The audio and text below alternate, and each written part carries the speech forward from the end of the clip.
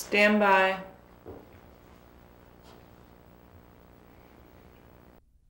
My fellow Americans, our country, since the close of the Second World War, has been a champion of free commerce between nations. Free trade has served us well, fueling economic growth and job creation across our land. However, as we've spoken about before, it's imperative that trade between nations be fair as well as free. At a time when our trade deficit is far too high, we can no longer tolerate one-sided trade relationships. In the last year, we've been moving aggressively on a number of different fronts to meet the trade deficit challenge. We've worked to pry open the closed and sheltered markets of our trading partners, bringing unfair trading actions when called for. Progress has been made on this front. We've also worked to restore a value to the dollar that reflects economic and competitive realities and that will enable American businessmen and farmers to compete more effectively in world markets. Here, too, we've made considerable progress as the substantial adjustment of the dollar against the Japanese yen, the German mark, and other European currencies indicates. Finally, we agreed last May at the Tokyo summit to improve economic policy coordination. In that spirit, we've been urging others, especially those with large trade surpluses, to adopt growth-oriented policies at home, enabling their citizens to buy more American products and other imports. The answer to our trade balance problem is not to close our markets, cut imports, or collapse trade. Millions of American jobs are tied to imports.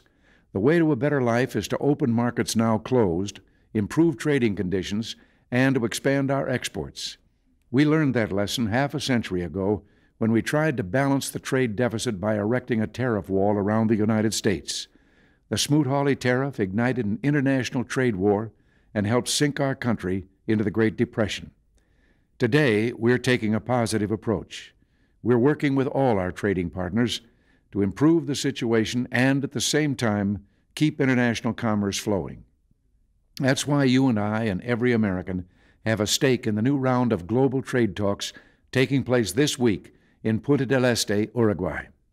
Our trade representative, Clayton Yeiter, as well as Secretary of Agriculture Richard Ling and Secretary of Commerce Malcolm Baldridge, will be there fighting hard to open markets which are now closed to our goods.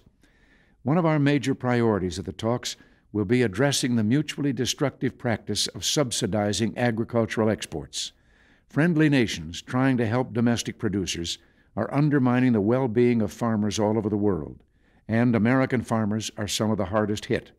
The situation is intolerable, and we expect to have it corrected. Our country is also victimized by the international theft of American creativity. Too many countries turn a blind eye when their citizens violate patent and copyright laws designed to protect intellectual property rights. If we permit the product of our best minds to be stolen, we will pay the price in ingenuity, vision, and creativity, the core of all human progress. Here again, we expect tangible changes to be made to straighten this matter out. Another unavoidable issue at the trade talks is the barriers countries erect to interfere with trade in services, such as banking, telecommunications, and insurance. The service end of our economy is growing dramatically, and in this modern age, there is no reason to cordon off a vital arena of economic activity from international competition. Most governments that restrict economic activity do so out of the mistaken notion that they're serving the interests of their people. Some governments go to enormous lengths to discourage foreign investment. The end result of this absurdity is industrial stagnation, no new factories, no new development, and no new jobs. We want to see a freer flow of investment resources between countries. Finally, our representatives at the trade talks will be trying to improve procedures for settling disputes in international commerce. Our position is clear. The playing field should be level. The ground rules should be set, and all players should stick to the rules. When a dispute arises, it should be settled, not ignored. We're attempting at Punta del Este to lay the foundation for the next decade of world trade, a decade that will carry the United States and the world into an unparalleled era of growth and prosperity. We must make certain that all mankind benefits from a healthy and robust international trading system, one that is both free and fair. That's what we're aiming at. Until next week, thanks for listening, God bless you. Cut. About 5 seconds short. Yes. Okay.